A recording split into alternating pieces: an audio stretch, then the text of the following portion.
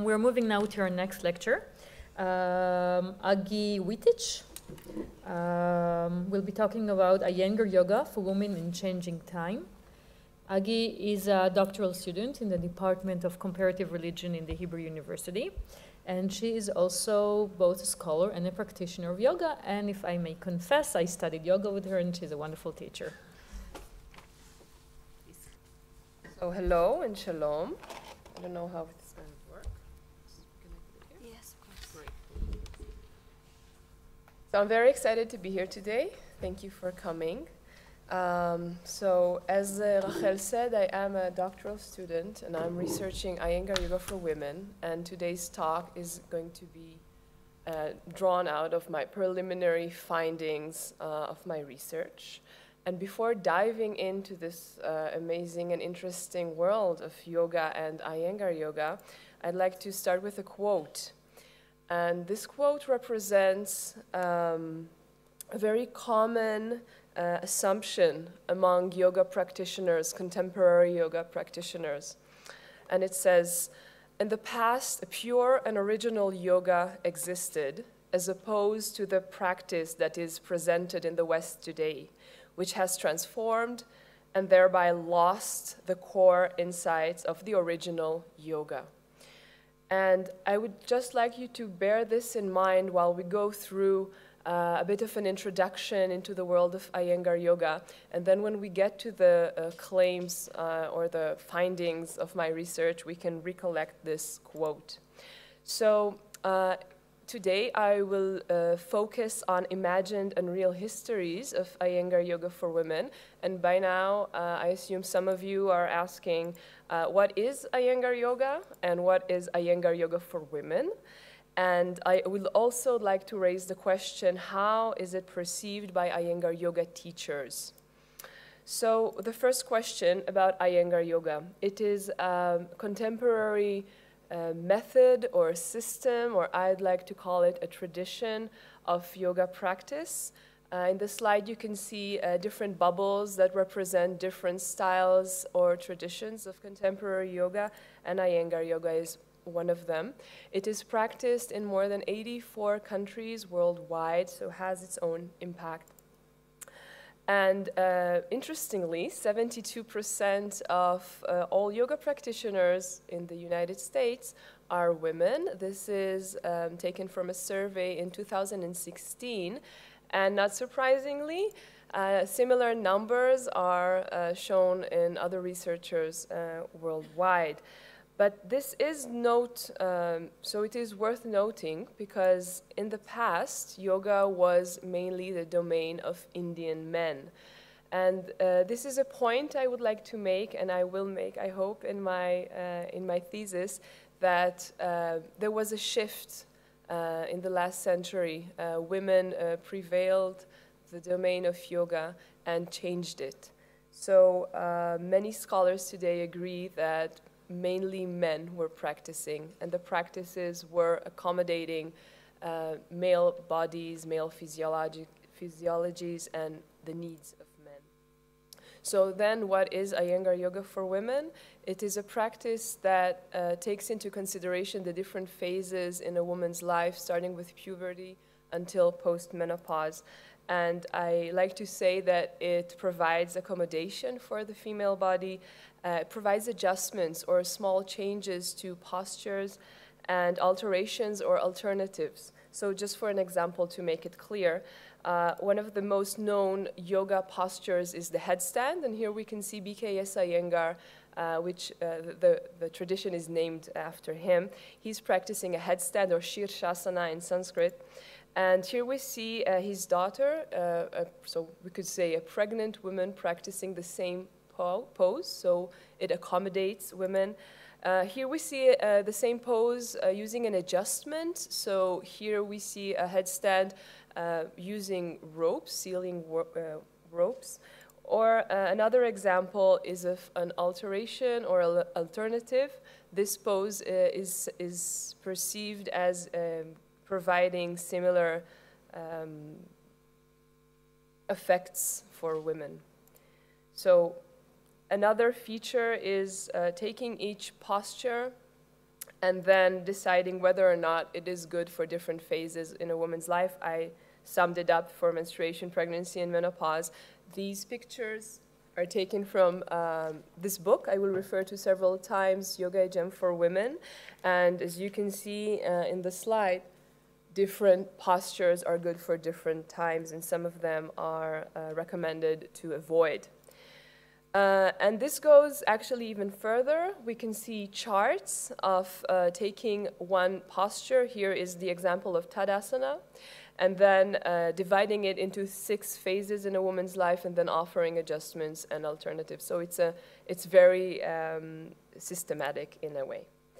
So if someone would ask me when did it all start, I would begin with BKS Iyengar, who started teaching women, and then his daughter, Gita Iyengar, also taught women, both women and men. So since 1936, Iyengar started teaching what became later known as Iyengar Yoga. He started teaching both men and women, which was uncommon in his time. In 1960, Gita Iyengar, his eldest daughter, started teaching both men and women, but then she specialized also in groups of women. In 1966, Light on Yoga, a very famous book, came out, and it had a small part regarding women's needs, basically what to avoid and not what to practice. In 1983, this book, Yoga Gem for Women, was published, and it has different chapters, what to do during menstruation, pregnancy, and menopause, and even more. And then, since 1988, more and more books about Iyengar Yoga for Women were published mainly by Western Iyengar Yoga certified teachers. So I should disclose that I am also not only a practitioner, but also a certified teacher of Iyengar Yoga. So to date, we have 8 books of Iyengar Yoga for Women, and I know about 2 more that are about to be published. So today, I'd like to tell you how it is perceived by Iyengar Yoga teachers, knowing now that yoga was the domain of men, and knowing that there is quite a lot of literature about accommodating the practice for women, adjusting it, and altering it. And basically, so is it a new development? Is it a recent development? Or is it rooted in ancient tradition? Because looking at it as a new development might seem as a false or an inauthentic form of yoga, while seeing it as rooted in ancient tradition might give it the status of more authentic or original or pure. So in my research, I conducted until today 50 interviews with Iyengar Yoga teachers. I made an influence factor, taking into consideration the number of years practicing and teaching. These teachers tend to conduct teacher training programs. They tend to conduct international workshops and publish books. And also, I read a lot of Iyengar Yoga literature, like this book and others. So, in my interviews, one of the questions were women practicing yoga in the past? So, some answered yes, it is an ancient practice. Some answered no, it's a new development. And some said they just don't know and don't even care. Among those who said it is an ancient practice, some claimed women practice the same way as men did. Some said they practice a specialized female practice. And I will give you an example for this later. And among those who said it was a new development, some contributed it to BKS Iyengar and some to Gita Iyengar. So referring to the ancient traditions that Iyengar Yoga for Women sees itself connected to, in the book of Gita from 1983, 12 Sanskrit texts are mentioned. And just to reread some of them, the Bhagavad Gita, which is quite famous, apart from the Mahabharata, is mentioned, the Patanjali Yoga Sutra, and also the Hatha Yoga Pradipika. And maybe most interesting is the Charaka Samhita, which is an Ayurvedic text, a text that has to do with, let's say, Indian medicine for simplicity. which is quite unusual to mix the two. And if I look lineage-wise, then the author of this book, Gita Iyengar, is part of a vast lineage going back to Vedic times, so 2600 BCE. And as you can see, she's the only woman in this lineage, so coming from an all-male lineage, probably. But still, if I open the book and I read in the introduction, Gita does point to several female figures as constructing or imagining a female lineage. So reading some of it, it was the goddess Parvati who first gained knowledge of yoga. Then she mentions Maitreyi, who is mentioned in the Upanishads, so 600 BCE. Maitreyi attained liberation through the practice of yoga.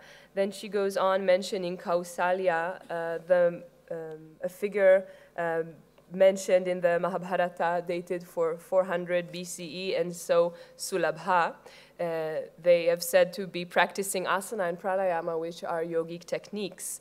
And then the list goes on. Lala is a Kashmir poet from the 14th century who is said to propagated the yoga system, and then Saint Bahinabai from the 17th century, and Sharada Devi from the 19th century.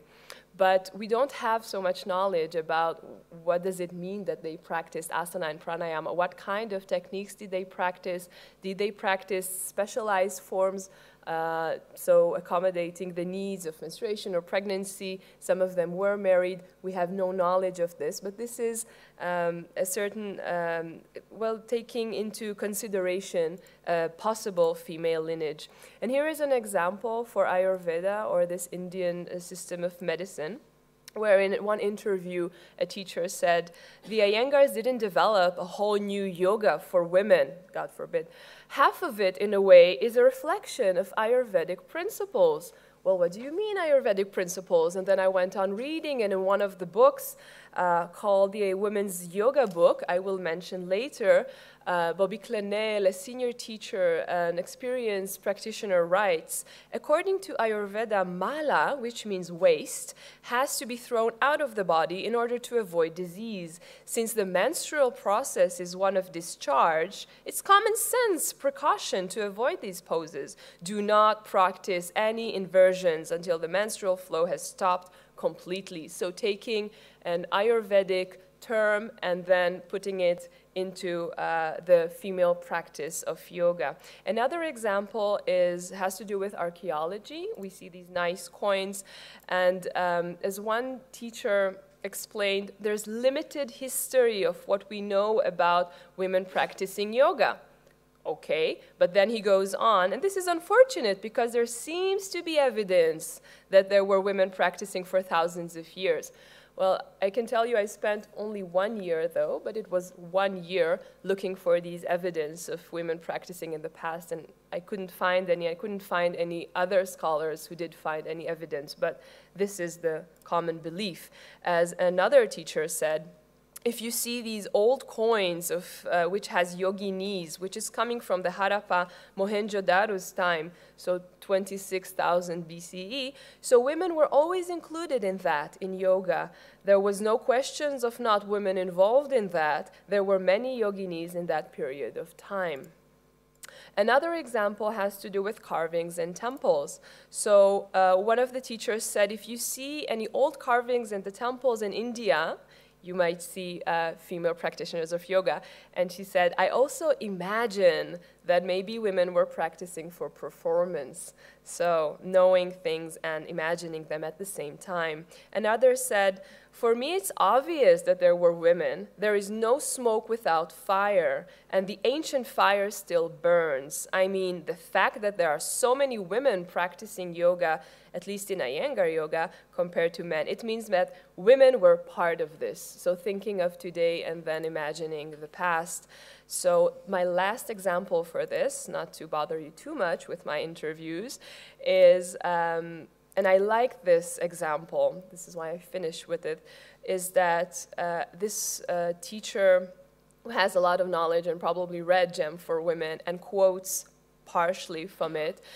She includes Gonika, Patanjali's mother, the author of the Yoga Sutras, one of the texts I mentioned earlier. She was a great yogini, the wife of Yajnavalkya, so Maitreyi, that is mentioned in the book. There were yoginis who are mentioned in text literatures. And then she says, I believe that during menstruation, I believe, perhaps intuitively, they sat more and practiced less forceful asanas during their period. I don't have concrete knowledge. In my intuition, okay, as a practitioner, she imagines these old women or ancient women.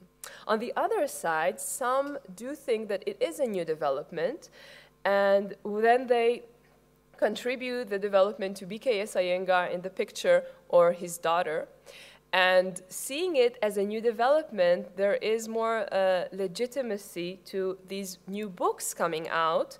Guide to a Woman's Yoga Practice, the Women's Yoga book I quoted from, and Iyengar Yoga for Motherhood, and more.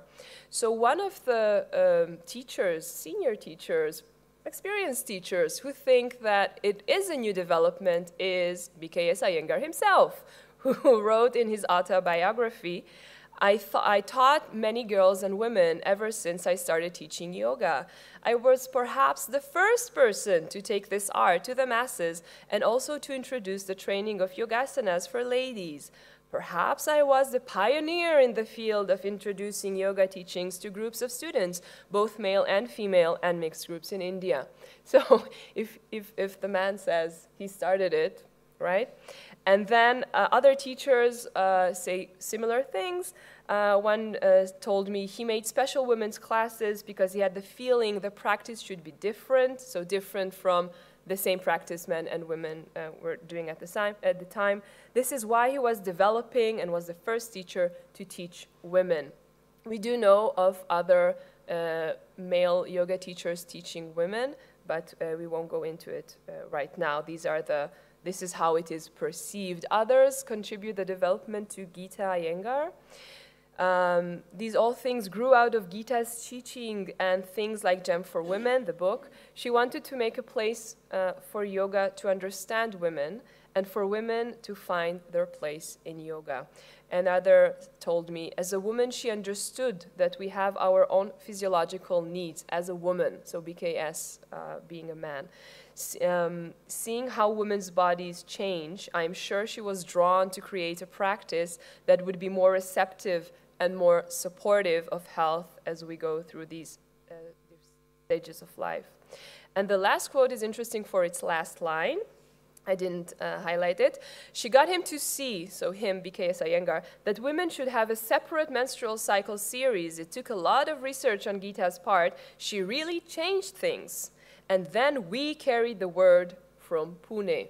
So if this is a new development, then senior teachers can carry the word, they can contribute to the development, and they can be seen as part of this new forming lineage. So is it a new development, or is it rooted in ancient tradition? If we look beyond this binary, we can see the third option. And the third option is looking at it as a developing science. So this was quite exciting when I heard this. One teacher said, I strongly believe that it's a science and it has to evolve. It is not, if it is not evolving, that means it is stagnating. Then the subject loses its charm. It should not become a quackery. That responsibility lies on the senior teachers or the practitioners and those who are following.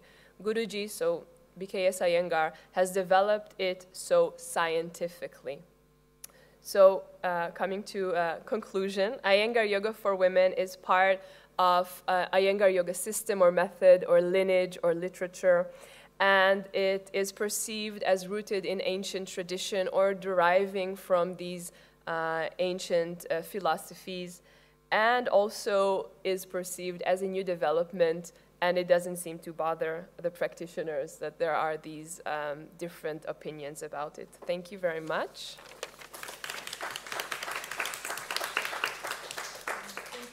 Agi, for this wonderful Yoga Iyengar practitioner presentation. It's focused, it's disciplined, it's precise. And it's timed. And it's timed to 18 minutes. She promised it's going to be 18 minutes and to the minute. I was checking the time. So thank you very much. More time for questions. Okay. I have a question, actually. Yes. You presented two different discourses. The first two discourses. One is looking at Iyengar yoga as a tradition from the past, and the other one is acknowledgements of its actually being new. Did you get these two discourses from different people, or were they actually intertwined? Did people actually say both? People can say the both. People say, oh, it's ancient, but you know, Gita developed it. And BKS was the first to teach women, but you know, Parvati was the first practitioner, actually. And so, yeah. But then many teachers didn't care. Many teachers just said, I don't know about history. It's experimental. It works, and that what counts. And some said, so, I mean, some teachers held only one opinion, but it was not uncommon to hear both, both opinions coming from one teacher. Yes, which for me was a surprise and an academic, like, is it this or is it that? But it could be both. So one more explanation I heard is that the ancient knowledge was lost. So these lineages stop at the 19th century and then they are reborn in the 20th century. I heard this also. Thank you. So I have a question for you, the crowd, the people sitting here. I would like to see the raise of hands, if possible. Who among you are practicing yoga or have practiced at least once in your life? Can you raise your hand? Oh, good. Okay. More than half. Agi is doing research while yeah. lecturing. Always researching. Thank you very much.